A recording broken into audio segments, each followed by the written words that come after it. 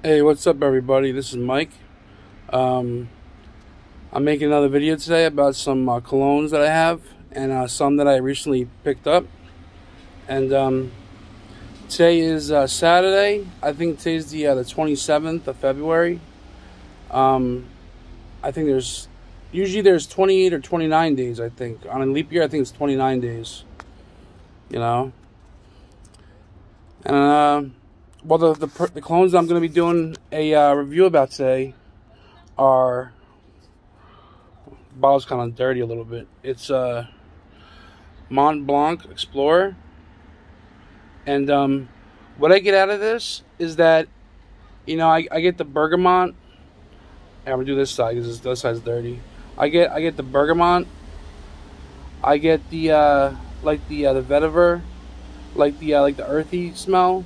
Some people say they smell leather, and I kind of get that a little bit at the end, sort of. This is a good cologne. This is my fourth bottle. You know, every single bottle that I've had, I always give it to my brother because he likes wearing it. You know, but like recently when I've been wearing CreedAventus, it's just the birch. It's just I don't like smelling that, and this doesn't really have that birchy smell in it. You know, I don't know. I mean, I used to like it, but now it's like I don't really like it as much. I can't even, I'm stuttering. Laugh aloud. I don't really like that smell anymore. But with the birch, and you know, and the Mont Blanc Explorer is like the designer take on CreedAventus. You know, I think they did a wonderful job. You know, this is the cap. You know, it's like a star, I guess. So that's like their emblem. You know, in the middle, and the inside, that's what it looks like. You know, it's pretty heavy. You know, it's made out of glass, or like glass in the middle, like some hard plastic glass. And on the outside, it's like metal. You know. And here I'll spray a few sprays. Here, let me see how I do this. And I'm gonna spray on my arm so I can remember what it smells like. And yeah, it's like you get that aventus vibe, like pineapple. It does have some sort of pineapple in it that's like how do I say it? That's like synthetic, you know. That's in, like, I forgot what it said, but Steven from Red Essence, he said there's some sort of molecule or substance that's in it, that's in even in CreedAventus, and that's in like Club de Nuit by Armaf, you know. But it gives like that pineapple like smell in the beginning, you know.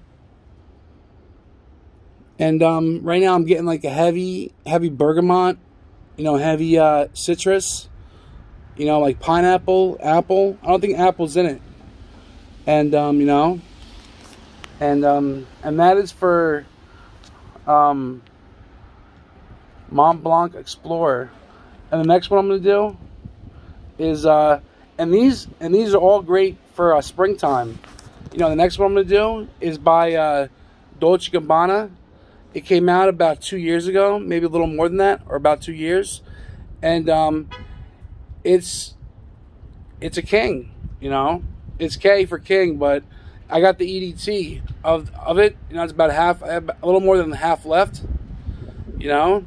And like when I first smelled this, it was like it was okay, but like recently, like when I do smell it, it has like a different smell than what I'm used to. Like, you know, you pick up a juniper berry in this, you pick up like earthy smells. You know, it's a really nice cologne, you know. But if you have the EDT already, I would say don't get the EDP, because it's just I mean, it's fuller. But if you don't have either, get the EDP. You know, because it's more fuller. But I really don't see the difference. I think it's a redundant buy if you get the EDP. You know, and I have, where's that? And this is the I got this in today. The K EDP. And here, let me spray it on. I'll tell you what I get from it. All right, sprayed it on.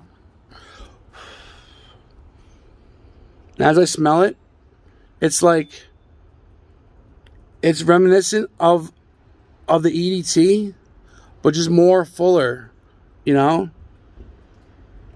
I think I'm picking up maybe like, I don't know if it's like a patchouli I'm picking up maybe, but it's, you know, I'm picking up some sort of like citrus in the beginning. I don't know if it's bergamot or lemon, maybe even orange. But yeah, like I was saying, you know, I wouldn't get the EDP if you have the EDT, or unless you can find a really good price on the EDP, then it's worth it. But never pay retail. You know, one thing, I'm not hyping this place, but go to Mercari, M-E-R-C-A-R-I, Mercari, and they give really good discounts. You gotta be careful. But even if you do buy something that you think what it is, and it gets delivered, and it's not what you want, you can always get your money back. You know, that's what they guarantee. So, I mean, since I've been on there, I've gotten such good deals. I've gotten Armani Code Absolute, a 6.7 altogether, tax, shipping, everything for like $55, and that thing goes retail for 170 plus in Macy's. You know, I've gotten the 3.4 ounce EDP of Chanel Blue de Chanel for like altogether like 60, 70 bucks, and I got for about 80 with shipping. I got the a 3.4 ounce Alert Chanel Allure Homme Extreme O Sport. Chanel Allure Sport O Extreme. Yeah, that one. And you know, and today's it's a nice day outside, you know. I just figured that maybe I would come outside and just do a review about some colognes and stuff. And I have the last one is Terre de Hermes. And a lot of people say it's like a dirty orange, you know, it's like an earthy orange, but it's a very classy smell, you know. It's a very good smell, and when you get it, it's like, you know, it's like classy in like a way. And you know, I would say, you know, sample it for yourself. You know, it's worth trying, at least trying. And pretty much, you know, just my birthday is on Tuesday, so I'm going to be getting a new cologne. I really don't know what cologne to get. I bought 2 samples of Terre Hermes and the K EDP. I was going to see maybe if I really liked them, I'd buy the full bottle. But I don't think I'm going to buy the full bottle of either. You know, I really don't know what kind of cologne to get next. But I was thinking maybe a Chanel, Chanel Allure Edition Blanche.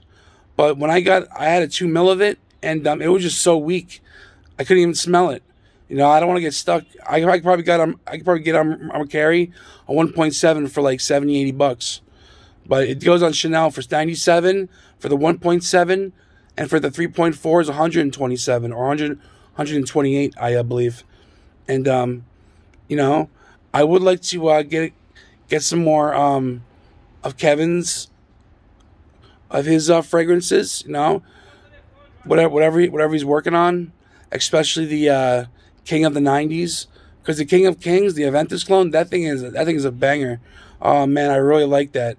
You know, between that and Dua Fragrances, Poseidon's Elixir 2.0, it's like some days I like the Elixir, but most of the time I'm in favor of Kevin. You know, because he did a phenomenal job on making that cologne. You know, and so that's about it, guys. And I'll talk to you guys later. I'll make another video. All right, bye.